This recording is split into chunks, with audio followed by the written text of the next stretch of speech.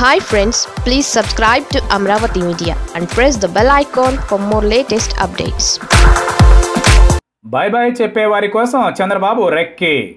తెలుగుదేశం పార్టీలు ఎవరుంటారు, ఎవరు పోతారు అనేది ముందుగానే అంచనా వేసుకునేందుకు స్వయంగా అధినేతే రంగంలోకి దిగుతున్నారు.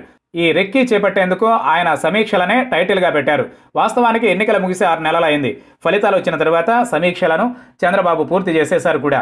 అయితే తిరిగి ఇప్పుడు సమీక్షల పేరిట టూర్లు మొదలు పెట్టడానికి క్షేత్రస్థాయిలో పార్టీ తీరును స్వయంగా చంద్రబాబు అంచనా వేసుకోవడానికే అని కేడర్లో టాక్.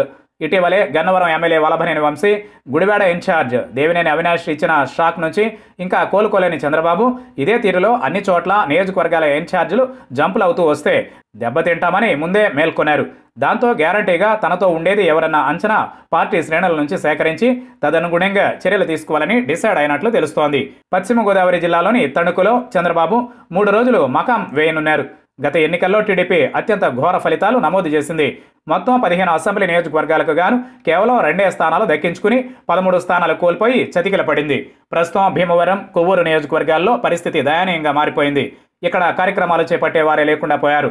ఈ 2 చోట్ల కేడర్ పక్క చూపులు చూస్తున్నారు.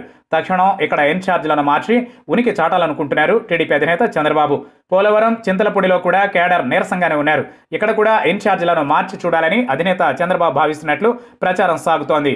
ప్రస్తుతం పశ్చిమ గోదావరి జిల్లాలో చింతమనేని ప్రభాకర్ వరుస కేసుల్లో జైల్లో 66 రోజులు మగ్గి తాజాగా రిలీజ్ అయ్యారు. అయితే ఆయనపై తాజాగా మరో కేసు నమోదు కావడం టీడీపీ వర్గాల్లో కలవరం రేపింది. కష్టాల్లో ఉన్న నేతలకు నైతిక మద్దతు కానీ, భరోసా కానీ అధినేత నుంచి లేకుండా పోయిందన్న విమర్శలు ఇటీవల పెరిగిపోయాయి. ఈ నేపథ్యంలో పశ్చిమలో అడుగు పెడుతూనే చింతమనేనికి ఓదార్పు ఇవ్వనున్నారు చంద్రబాబు.